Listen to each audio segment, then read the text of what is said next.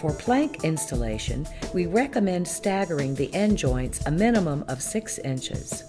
For tile installation, we recommend staggering the end joints a minimum of 3 inches. Do not install 4 corners together, as this will not provide a stable installation. To click the end joint of the plank or tile together, click the short side of the plank or tile vertically into the previous one by pressing it by hand and rolling it with a hand roller to ensure a fully compressed, tight fit.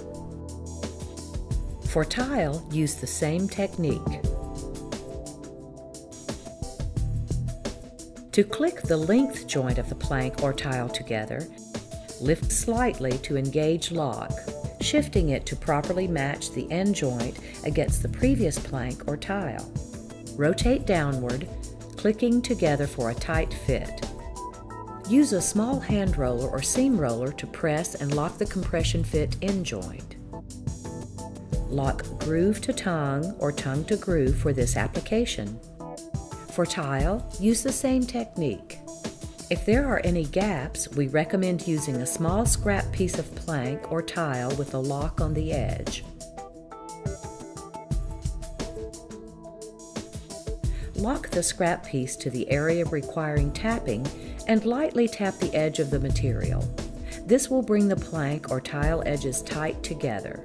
Cut the plank or tile by scoring through the top wear layer with a utility knife, then snap the plank or tile across the score. Install adjoining rows as you did the first, one piece at a time. Holding the plank or tile at a slight angle, place it against the profile in the first row. Rotate the plank or tile down to secure the end joint, assuring that there are no gaps along the joint. The adjoining planks or tiles are aligned by sliding the long joint into position, shifting it to properly match the end joint against the previous plank or tile. Repeat until you reach the final row of material. To install the final row of planks or tiles, you will usually need to cut them. We recommend the following. Lay a panel on top of the last row installed. Lay another plank or tile against the edge of the wall. Mark the plank or tile underneath. Cut the plank or tile through the wear layer and snap along the score. Install the last row, leaving ample expansion space.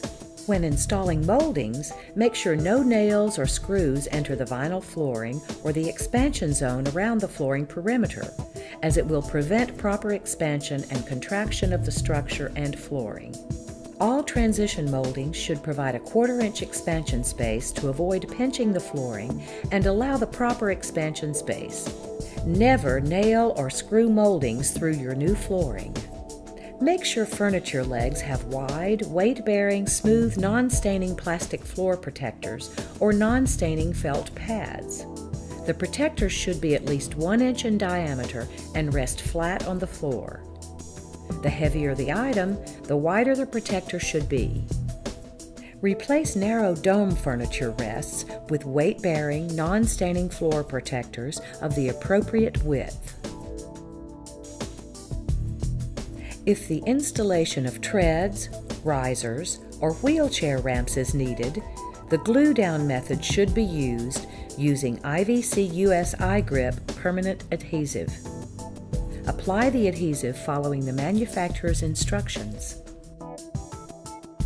If you need additional assistance, call our technical information at 1-888-225-8287.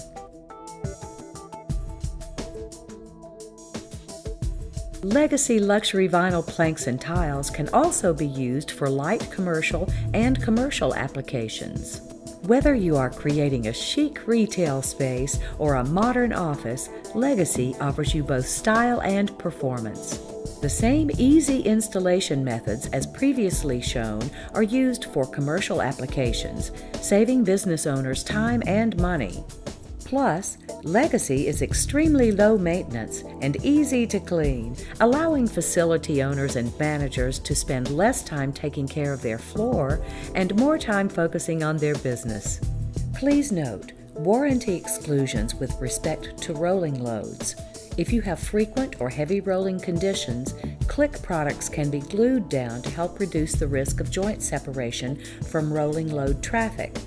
However, our warranty still excludes any problems associated with rolling loads.